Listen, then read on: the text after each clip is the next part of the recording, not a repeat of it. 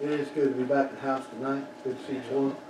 Thankful God's given us this time, this opportunity to come and meet together again. Thankful for the blessings and mercies He's supplied, the way He's took care of us, the way He's watched over us. He's been better to us than we ever deserved. And I know tonight that everything we've got is from Him. And I don't ever want to forget the blesser. More than anything tonight, thankful that He loved us enough to send Jesus to die. Send Him to shed that blood. Thankful that blood's sufficient to cleanse me of my sins. Open your Bibles tonight, if you will, 1 Samuel chapter 15. 1 Samuel chapter 15. Again, I thank God for the day, for the way He's took care of us. Thankful that He has allowed us to come and meet back together again this evening. 1 Samuel chapter 15, and I'm going to skip around a couple of different verses in this chapter, and I know at some point I've probably used all of them, but I can tell you I've never used them quite like this before. So I hope tonight you've come praying. I hope tonight you come lifting me up and asking God to bless me and use me. 1 Samuel chapter 15, verse 1, Samuel also said unto Saul, The Lord sent me to anoint thee to be king over His people, over Israel. Now therefore hearken thou unto the voice of the words of the Lord. Thus saith the Lord of hosts, I remember that which Amalek did to Israel, how he laid wait for him in the way when he came up from Egypt. Now go and smite Amalek, and utterly destroy all that they have, and spare them not, but slay both man and woman, infant and suckling, ox and sheep, camel and ass. In verse 9, But Saul and the people spared Agag, and the best of the sheep, and of the oxen, and of the fatlings, and the lambs, and all that was good, and would not utterly destroy them, but everything that was vile and refuse, that they destroyed utterly. Verse number 23. For rebellion is as the sin of witchcraft, and stubbornness is as iniquity and idolatry. Because thou hast rejected the word of the Lord, He has also rejected thee from being king. Let's go to the Lord in prayer. Father, as we come to you again, we thank you for the day that you give us and for the way you took care of us. We thank you, Lord, for every blessing and mercy you've supplied.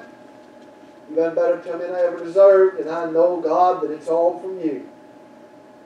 I thank you for the health and strength you've given us just to be able to get up and go this morning, and thank you for bringing us through a day, keeping us safe from harm and danger. I thank you, Father, this evening for the privilege we have now at the end of the day to come back and meet together again at your house. Lord, I appreciate each one of these that's come out tonight. I'm thankful that we've got this opportunity to come and meet together. I'm thankful, Father, for every home and family that's gathered here this evening. And God, I thank you most of all tonight for saving. I thank you, Jesus, and the blood that was shed at Calvary. Thank you tonight. He was willing to do it all. Left nothing out, left nothing undone, but with that cross, died in my place, did for me what I couldn't do for myself. Father, tonight, forgive me for what I failed you. Forgive me for I've let you down, for the things I've said, done, and thought that was displeasing. I pray you to remove them and take them away. Thank you, Lord, for the service, for the songs that was sung, for the testimonies spoken. It's always good to hear people brag on you. But God, right now I need your help. I need your touch. I need your Father to come down and overshadow this place with your Spirit. I need that fresh anointing from on high. I need your Father this evening, please. Give me the words that you had me to say. I pray, God, tonight that you watch my mouth. Don't let me say it wrong. Don't let me lead anybody astray. But only help me to say that which would be pleasing in your sight. Hide me, I beg you, behind that cross. Let people realize it's not about me, but it's about Jesus Christ and Him crucified. Go with us through the rest of the service. Help me to say exactly what you'd had me to say. We ask it in Jesus' name. Amen.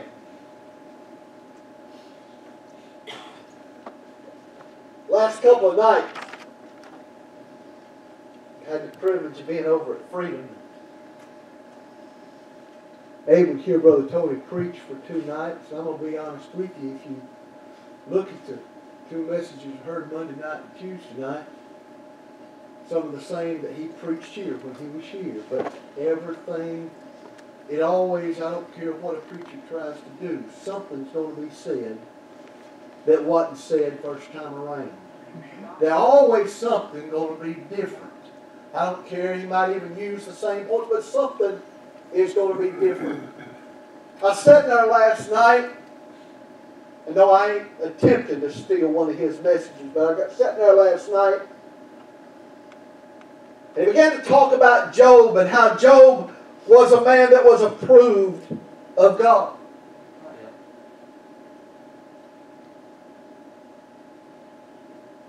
And I just about cried sitting there in my seat, and it wasn't even invitation time. That should be the greatest desire of every child of God that's alive today. And that's to be approved of a holy and a righteous God. In this passage of Scripture, Saul is given a direct command from God and told what to do. And he didn't do it.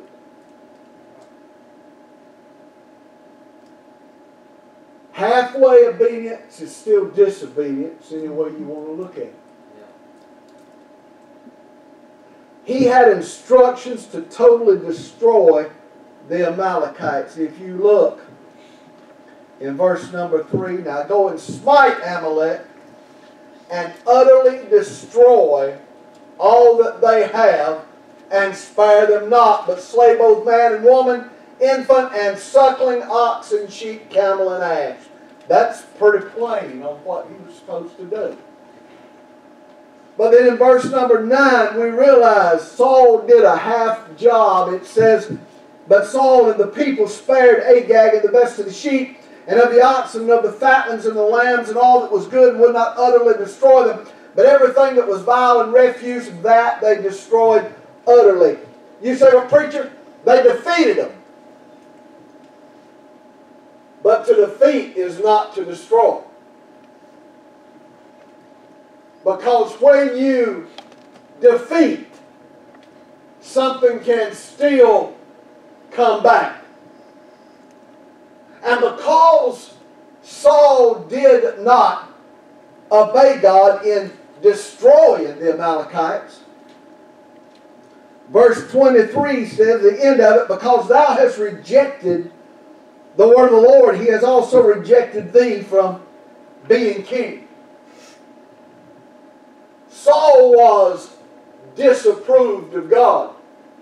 Saul was rejected of God because Saul disobeyed God. We will never be approved of God as long as we're in disobedience to God. And until things in our life, anything that we have that is contrary to the Word of God, as long as it is in our life and it's got a hold on us, we might keep it down below the surface.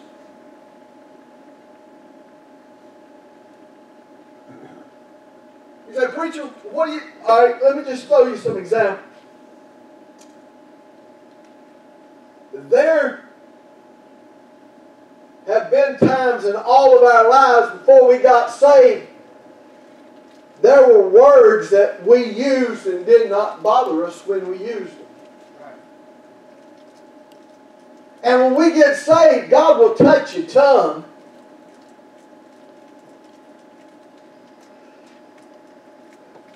But once in a while, something could happen, and a word you ain't said in 20 years, you might not say it, but you might think it. It ain't been destroyed, it's just been defeated.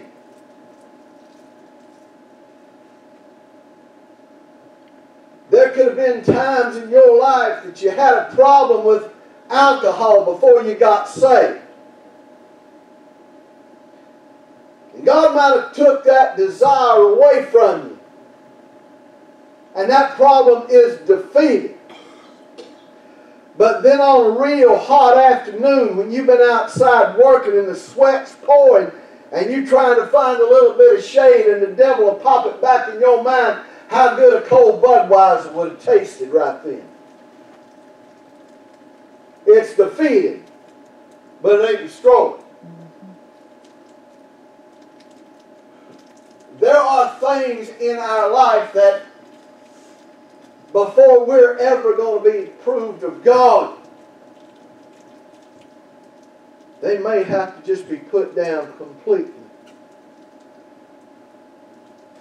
There might be weaknesses that we have. There might be temptations that bother us. And I'm going to be honest with you, folks. The only way that we're ever going to destroy them is to say, God, take it and go with it. Get it out.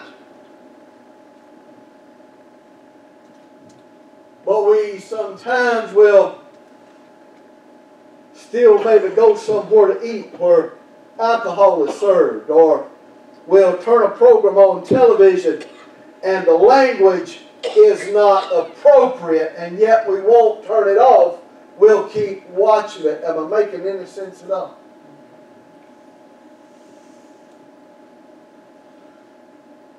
The Bible says in Revelation chapter 20 and verse 10, and the devil that deceived them was cast into the lake of brimstone where the beast and the false prophet are, and shall be tormented day and night forever and ever. The devil was defeated at the cross of Calvary. He's not going to be destroyed until he gets to the lake of fire. You say, well, he don't bother me none. Well, you ain't doing nothing for God. Because if you're doing something for God, I realize that Jesus defeated him at Calvary, but he's still trying to defeat me.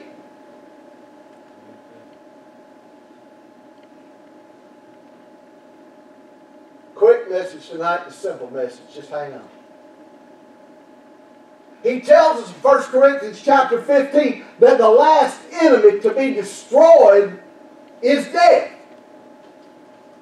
We know that when he came out of that tomb, he defeated death. But death has not been destroyed yet because people are still dying. But there's going to come a day when he says, behold, I make all things new. And there shall be no more sorrow, no sickness, no pain or death, for the former things are passed away. There's going to come a day that death is destroyed. What do we have in our life that we have not put down? What do we have in our life that, and when I say put down, I mean just that. That might be something in our life we need to shoot in the head just like we would a dog with rabies. There might be something in our life that we got to totally get away from anything that would even come close to tempting us for what our weaknesses are. The devil knows your weakness. He knows mine.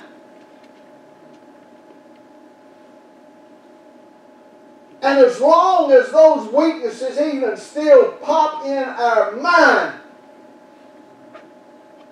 I look at myself as a failure just as much as we look at Saul as a failure.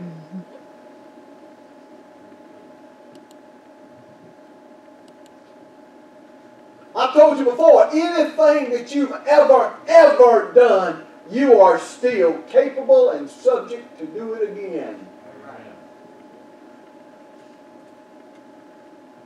Whether it's cuss somebody out or just smack the daylights out of them.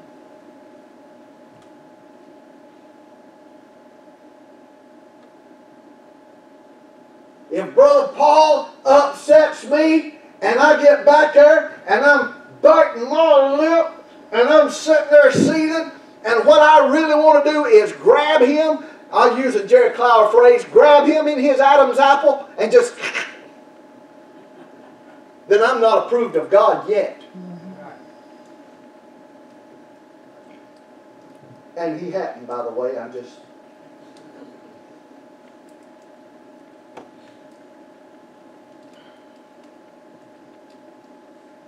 When we are saved by the grace of God, we are to die out to self.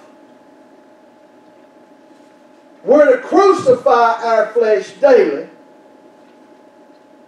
I'm to take my fleshly wants and desires and literally lay them down on the altar of God, kill them right there, and walk away from Him. Walk away. At the end of World War I, there was a whole lot of Germans who refused to accept defeat, even though they were. They had runaway inflation. They had massive unemployment. They had an economic collapse.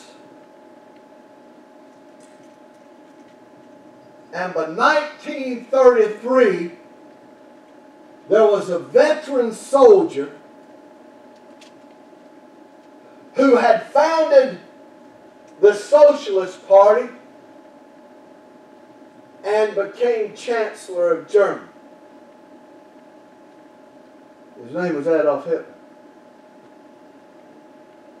As he began to build the army back up, with revenge in his mind, that's all he thought.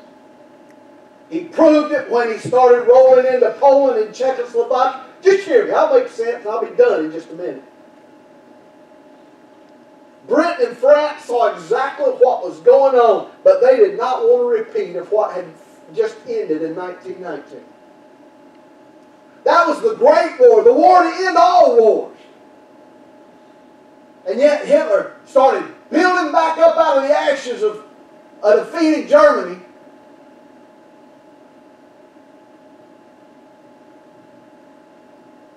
The end result was 6 million Jews dying and the development of a bomb that could totally wipe out mankind. The French and the Germans said if we ignore him, he'll go away. We just leave him alone. We don't want war again.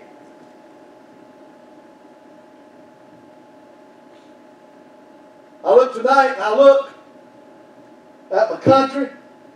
I look at my home. I look at my church. And I say, does God approve?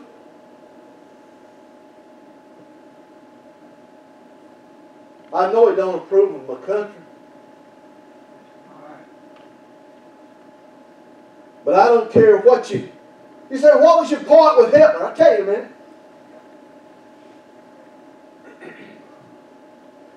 I know I don't approve of my country because of the way things are going.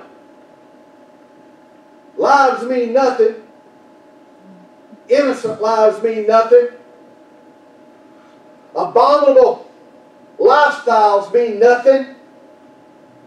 Because everybody wants their own freedom to do as they please. And you take out one liberal politician, there's 10 more sitting there ready to step up. You can't defeat sin without destroying sin.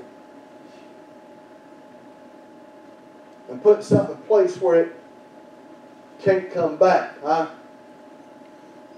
see things that are going on in the nation today, and I see people who are caught dead to rights, and they sit on death row for 25 or 30 years, and they sit on there long enough, they don't even remember why they're being executed. If they're ever executed. When the Bible makes it plain what's supposed to happen to them. You say, preacher, do you think capital punishment will deter first-degree murder? I guarantee you, everybody that ever set foot in a gas chamber never killed anybody else.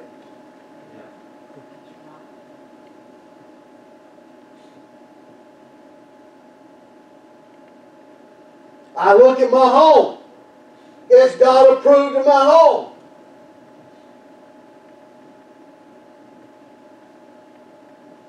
We pray before we eat. We pray together every morning. We don't lay out of church.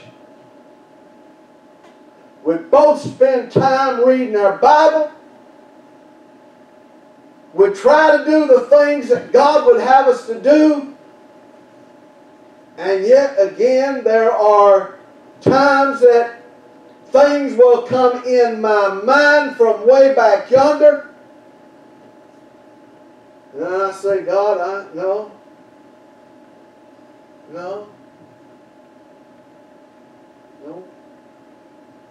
Guess you're approving of my home. And gentlemen, let me just say this to you right now.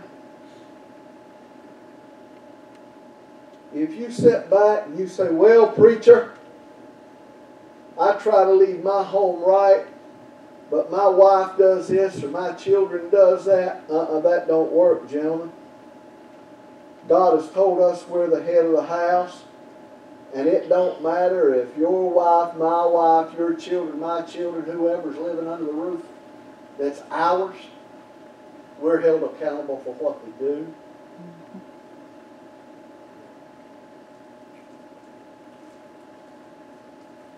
Look at the church. And I see, is God approved? If He wrote us a letter like He wrote in chapter 2 and chapter 3 of the book of Revelation, what would He say? Would He say that we come up short on love? Would He say that there's things done here just to bring glory on ourselves? Does He say we really don't care about people outside the walls of this church, or else we'd be out there trying to invite them to church? Do we really pray for those who are on that prayer list and that is going through sicknesses and going through sorrows and facing things? Are we really lifting them up before a holy and a righteous God? Or do we just look at that prayer list and go through the motion? When we come to the house of God and gather together, what are we here for? Are we truly here to worship Him? Are we here to just be seen? Are we here to come in so the preacher won't think we're heathens?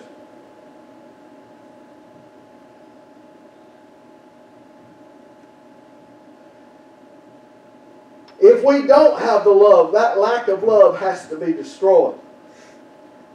If we don't care about lost people, that unconcern has to be destroyed. If we're not praying for those that are on that prayer list, and I'm going to say this one more time, if we were praying for them like we ought to be praying for them and seeking God's face, they would come off of that prayer list in some other way other than dying.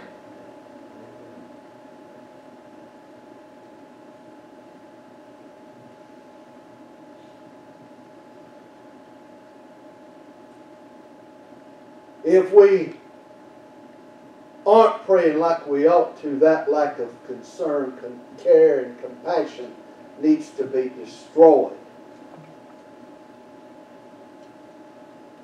What happened to Germany?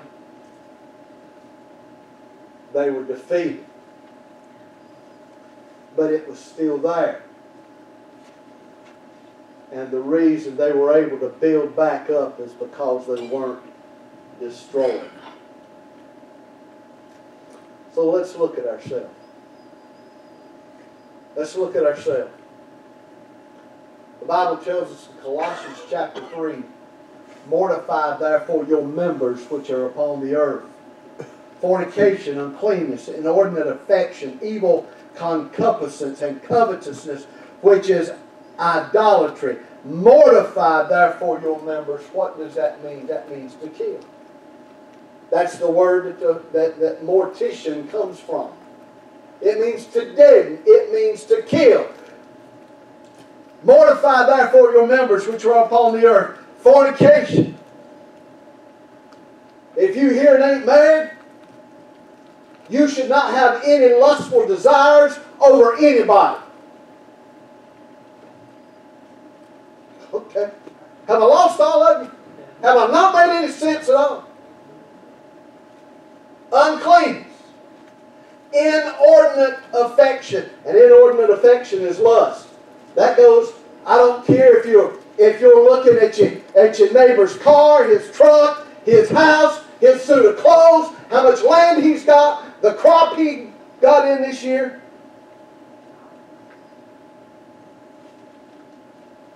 Evil concupiscence, that is literally, and they ain't no young ones in here tonight, that literally means strong sexual desire. If you looking at somebody, I ain't trying to be ugly. Man, I used to have to walk away from people when I was working at the battery plant because some of the language, they wouldn't shut up.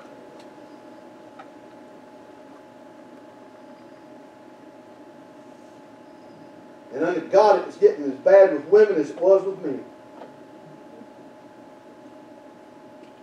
And covetousness, which is idolatry. When we covet, we want something that belongs to somebody else, and we get to the point we want it so bad, it becomes an idol to us.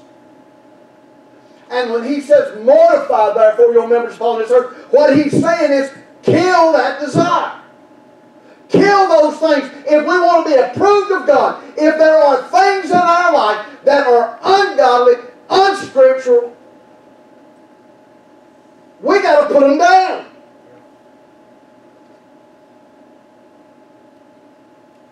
Or we're never going to be approved of God. If we have, and don't take this the wrong way, I've said it a million times, if we've got special singers that get up here on Sunday night and they decide they're singing and y'all look at me and look how good I am and realize I never hit a sour note and I'm always on time and I don't never mess nothing up, and look at me, I'm the best thing that's ever happened to this. You need to sit down. If you can't kill that feeling, sit down, because God is not going to honor it. If the preacher, and you listen to me, in the last year or so especially, I've had the privilege to meet some great men of God. Some maybe y'all hadn't heard of, some that I have watched and listened to and heard. And elderly gentleman down in Alabama by the name of Mike Allison. I'm going to tell you what, that man blesses my heart. Brother Tony blesses my heart. Brother Shelton Smith blesses my heart. Brother Paul Sis blesses my heart. And let me tell you something. I understand that I'm never going to be the kind of preacher they are. I'm never going to be somebody who's going to go all over the place to preach the gospel. And can I tell you something? I can honestly say in the depths of my soul, I ain't a bit jealous. I thank God for the way God's using them. I mean that. That's something I don't have to kill. What I do have to kill once in a while is, God, I sure would like to preach this message. I could set somebody on fire with this right here. And I've told you, what's it been, 3-4 weeks ago, there's something I was really wanting to preach, and God flat made it abundantly clear, no, you're not. But as long as those things even get in my mind, I don't feel like I'm ever going to be approved of God. Sunday school teachers, you ought to give it 110%. Everything you've got ought to be given to that lesson. I don't care how many or how few's in there.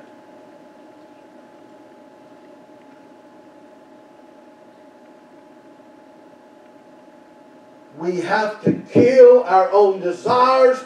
We have to kill our own feelings. It is not about us. It is about Him. We are bought with a price. We're not our own. And the greatest desire we ought to have tonight is to be approved of God and not be rejected the way King Saul was.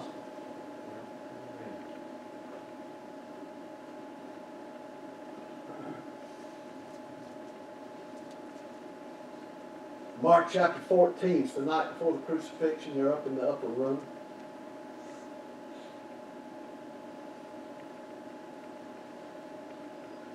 Jesus looks at the crowd. There's 12 of them there. He knows what's in the heart of Judas, because in just a couple of minutes after he says this, he's going to look at him and say, "That thou doest, do quickly."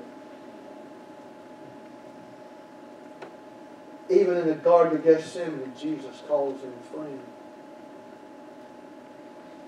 And Judas has the audacity to call him master. But in Mark chapter 14, as they're sitting there at the table, he says, "One of you which eateth with me shall betray me." And they begin to be sorrowful, and to say unto him one by one, "Is it I?" Another said, "Is it I?" I think it's the gospel according to Matthew. They all begin to ask the question, "Is it I?" And Judas even has the nerve to look at him and say, "Is it I?" And Jesus said, "Thou sayest."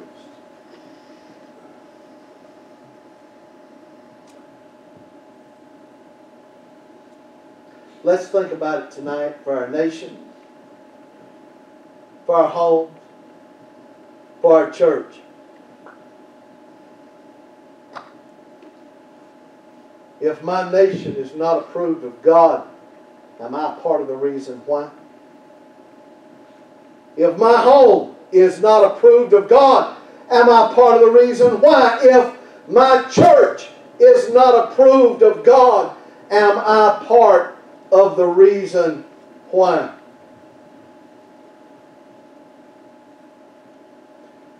And I think it would behoove every last one of us, and I said us, I didn't say y'all, to ask that question, "Lord, is it I? Lord, is it me? Am I holding it back? Am I keeping my nation from being what it ought to be?" And you say, "Preacher, you can't help what the government officials do." Yeah, we either put them in or take them out. You say, "Preacher, what about your home? God, am I the one? Am I doing something in my home to keep it from being approved of God? Do I let things come into my house?" I told you several years ago, I think it was, watching a program one night on television. Gwen walked by and she said, "You think you really ought to be watching that?" And they wasn't cussing and carrying on. They wasn't nothing dirty. The name of the program was Buffy the Vampire Slayer. She said, "Do you think you really ought to be watching that?" And I said, "You know what? No, I shouldn't be." And that come back to mind last night when Brother Tony said he'd get on the radio in his truck and he'd hear something come on and he'd say, "Oh, I like that." And the Spirit of God would say, "No, you don't." He'd say, "Yeah, really, I do." He'd say, "No, you don't." And to be approved of God, I need to take my desires and put them down and replace them with God's desires. If my church is not approved of God, am I the reason? Am I?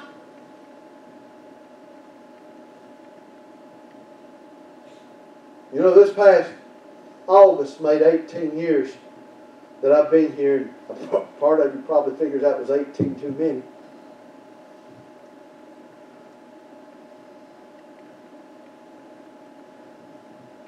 But I'm thinking, God, I don't want to lead them around in circles. We don't need to spend 40 years in the wilderness. Is it I?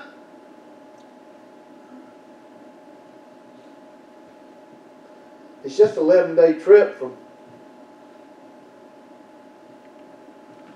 Mount Sinai to Kadesh Barnea, and it took them 40 years. Round in circles. Lord, is it I? Do you know why it took them 40 years? They had to die before they could go into the promised land. That generation that did not believe God, that generation who was short on faith, that generation that wanted to do it themselves instead of doing it the way God had instructed Moses to do it, that generation who was disobedient, unthankful, they had to die.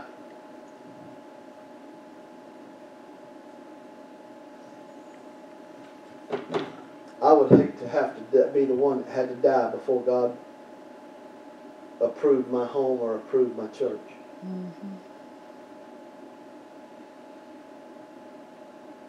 So, well, preacher, give it 22 more years. That'll be 40 years. In 22 years, I'll be 85 years old if God lets me live that long. And I doubt y'all will keep me that long.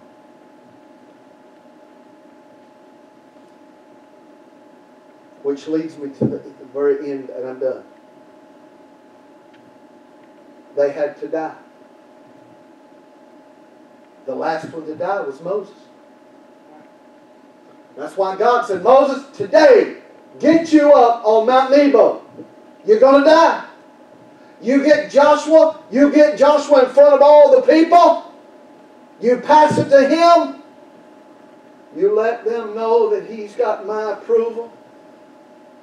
But Moses, Aaron's dead, Miriam's dead. Everybody in that generation is dead except Moses.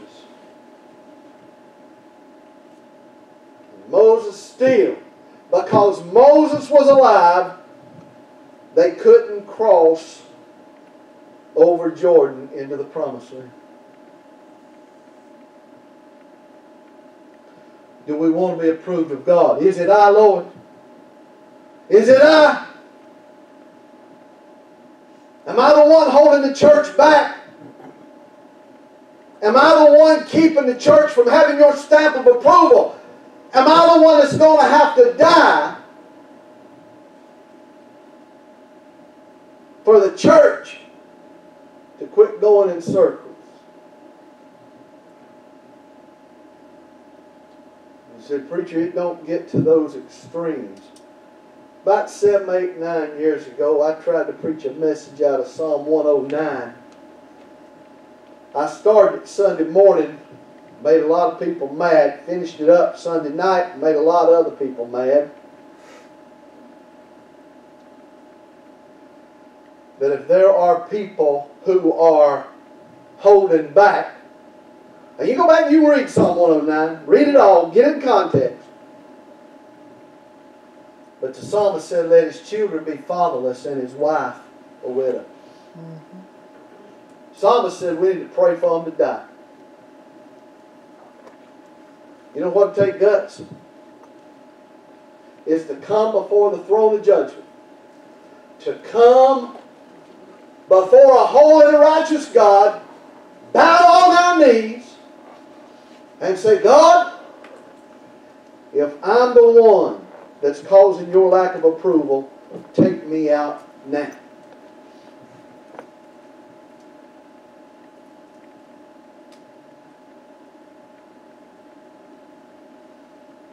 You say, preacher, I don't know that I want to pray like that. Well, if we ain't willing to pray like that, then we might be the one. So, you didn't utterly destroy what was supposed to be destroyed. Defeating it was not enough. Had the Allies destroyed Germany in World War I, probably wouldn't have been a World War II.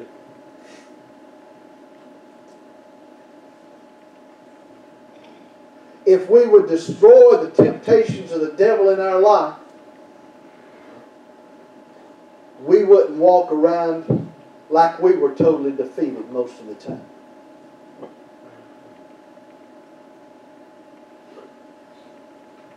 And then when we look around at the things that we're involved in, and we say, am I the one, Lord? Is it I? Am I part of it?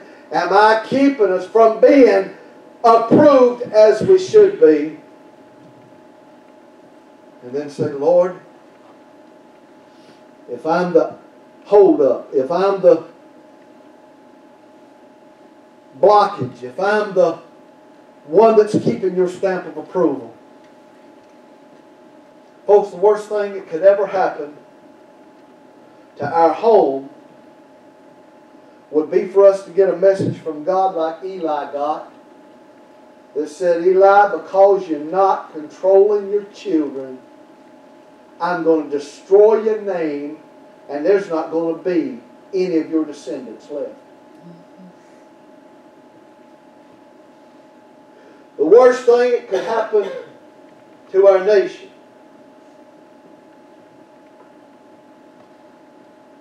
is for God to say, I'm going to destroy you. Read the first couple of chapters of Amos when you get home in the Old Testament, and he talks about those nations he's going to destroy. And he says, not for just one or two sins, but for a multitude.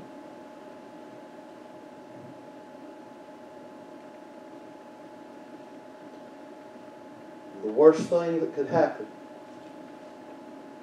in our life as a child of God, the worst thing that could happen is for us to stand at the judgment seat of Christ and to hear the words, Wayne, you're the reason that Isom Baptist Church went around in circles. Wayne, you're the reason that Isom Baptist Church didn't grow. You're the reason that Isom Baptist Church got stagnant. You said, preacher, how can I know it's me? Well, let me ask you this. If everybody in the church had the same prayer life like you've got, how much praying would truly take place? If everybody in the church read their Bible exactly like one of you read yours, how much knowledge of the Word of God would be in this church? If everybody in this church who are members of this church were as faithful as any of us here,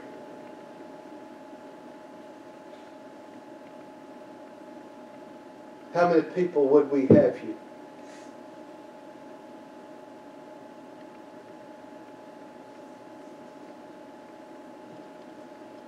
If we hang our head in shame, if I have to hang my head in shame, then I'd have to admit that I'm a good part of the reason that God's stamp of approval is not here. I told you before, when I get to the judgment seat of Christ, my prayer life and my Bible reading, He's going to ding me on so bad. You say, don't you read your Bible? Sure I do. Don't you pray? Sure I do. Don't you go to church? Sure I do. When you come here, preacher, don't you worship God? Sure I do. I don't come here to be worshipped. I come here to worship.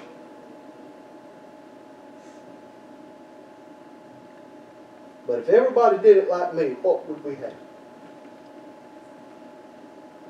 If everybody's doing it like I'm doing it.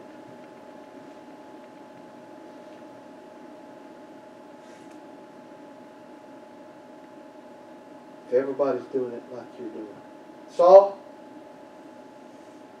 You defeated them, but you didn't destroy them. Saul, you were disobedient, which means you're rejected. Saul, you're not approved of God.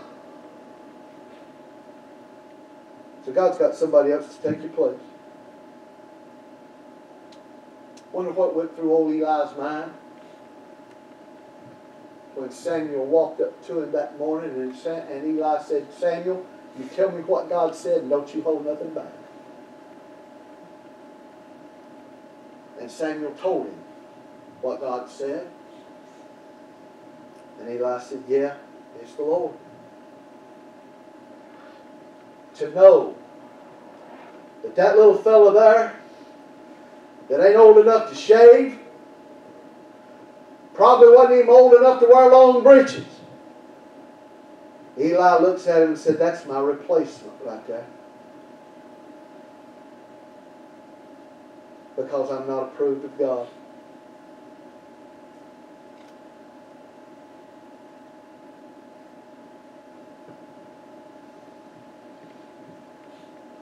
I let him down, I failed him, I come short.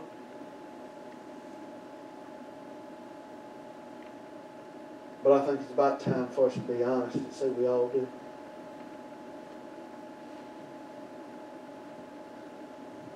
The one question we need to ask ourselves tonight, and I don't need to ask it about Brother Doug. Brother Doug don't need to ask it about Brother Kenny. Brother Kenny don't need to ask it about Brother Garland. God, do I have your stamp of approval?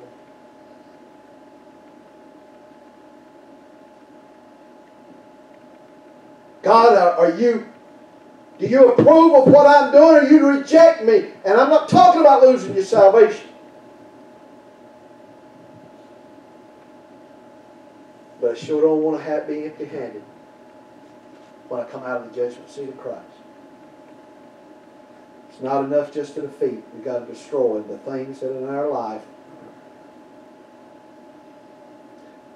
that are not approved of in the sight of God. We don't need to just put them in a back room. We need to take them to the landfill and set fire to them.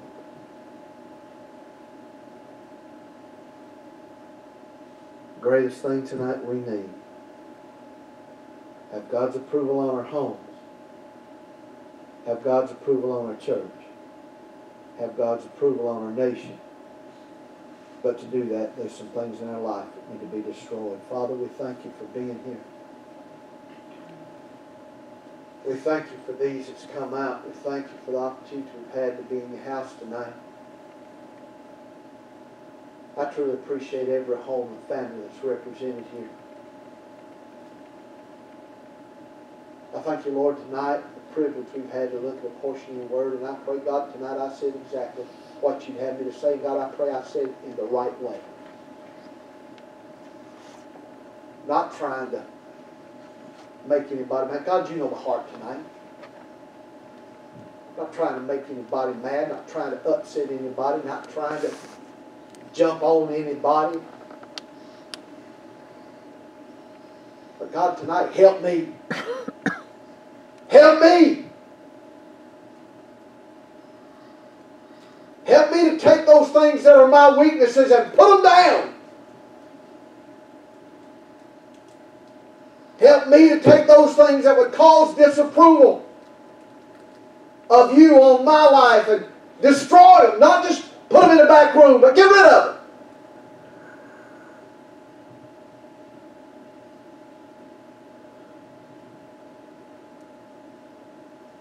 God, I want your approval on my home.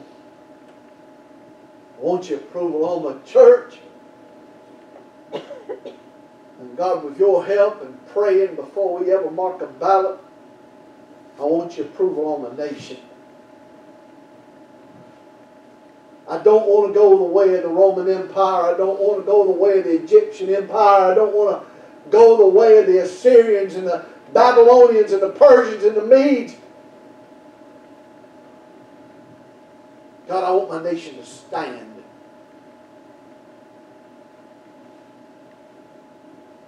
God, the only way it's going to stand is to be built on the rock. Go with us.